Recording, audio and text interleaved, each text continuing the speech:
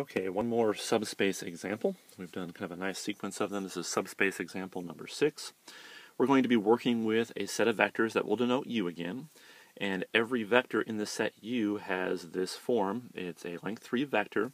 The first coordinate is 2s minus r, the second coordinate is 2r, and the last coordinate is 4s plus 3r for all values of r and s in the reals. So for any values of r and s that you can come up with, plug them into this, and that is an element of U.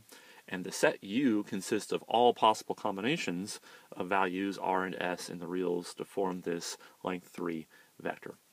What we're going to do is we're going to show that U is a subspace of R3. So R3 is the set of all real valued vectors of length 3. So we're going to show that U is a subspace of it by finding two vectors that will denote x and y. And we're going to show that U can be written as the span of x and y. And really what this is us applying a very general theorem. The general theorem says if you're working with some vector space, and if you choose some arbitrary elements from that vector space, the span of those vectors is a subspace. So that's what we're going to do here. We're going to find these vectors x and y. Vectors x and y will be elements of R3. We're going to write U as the span of x and y. And then by this general theorem, which we'll state at the end, by definition, U is a subspace of R3. So first let's go ahead and find what are these vectors x and y. So first let's go ahead and just write down the general form of the vectors that are in U. And note one thing, I can actually factor this into kind of two pieces. I can write it as kind of an S part and an R part. So if I split it up into this vector which contains only S's and this vector which contains only R's, I can split it up like that. And then I can even factor out the S. I can write S times the vector 2, 0, 4. And I can factor out the R. I can write it as R times a negative 1, 2, 3. I can think of this as S times the vector x, so let's define this to be the vector x, and similarly let's define this to be the vector y. And now what I've done is I've written the arbitrary element in the vector u that I started with as basically a linear combination of the vectors x and y. So this is just another way of writing the elements of u.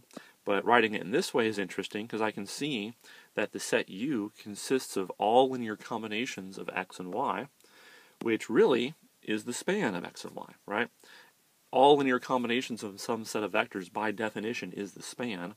What I have circled right here is by definition all linear combinations of x and y because s and r are very arbitrary numbers from the reals. So this set of vectors U is really the span of x and y. So I've been able to write U as the span of these two vectors x and y like I wanted. Because of that, since x and y are in R3, and because I've been able to write U as the span of x and y, then U by definition is a subspace of R3. And really what we're doing here is we're applying this very general theorem. So let's go ahead and state what this general theorem is. It basically says if you're working with a vector space V, and if you choose some arbitrary elements from it, so we'll denote those vectors v1, v2, up to vn, so pick some vectors from V, then the span of those vectors that you selected is by definition a subspace of V. So that's what we had in our problem. We were working with R3. In our case, V was R3. We found two vectors x and y. X and y were in V, or in the specific example, we worked R3. And then we were able to write U as the span of x and y. So by this general theorem, by definition, U is a subspace of R3.